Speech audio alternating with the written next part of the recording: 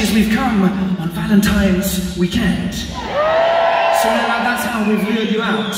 That's why I can see some men here thinking, I hope I don't have to tell my mates where I am. You lied, didn't you? Say you said you're staying in and watching Top Gear. It's okay, I'm with you.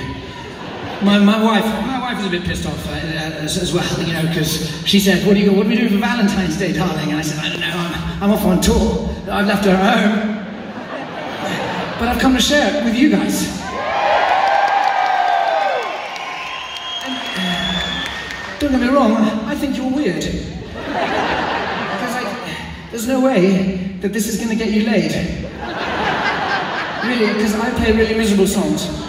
So your girlfriend or your wife is going to leave here blubbing, and that's not really very sexy.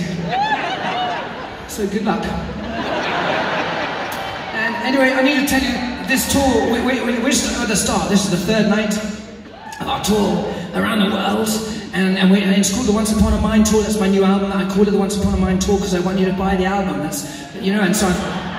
And so really, I was tempted just to play those songs, all those songs, but I know you'd probably ask for your money back if I didn't play You're Beautiful. No,